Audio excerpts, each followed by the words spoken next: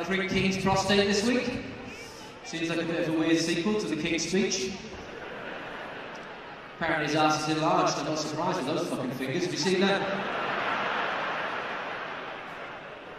One of them slipping through the bog roll's going to sound like the King's speech.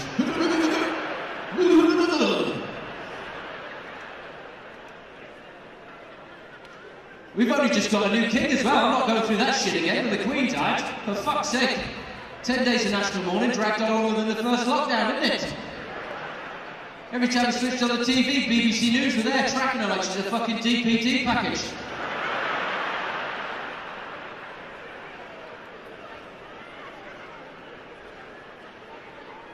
Her Majesty's just arrived at the sorting office in Warrington, where she's set to be shipped on down to Buckingham Palace and will arrive at some time between 8 AM and 9 PM, provided a member of the royal family is home to give a signature to the courier. Old Charles coming downstairs, finding one of those sorry we missed your cards on the floor. We were in the whole bloody town, Camilla!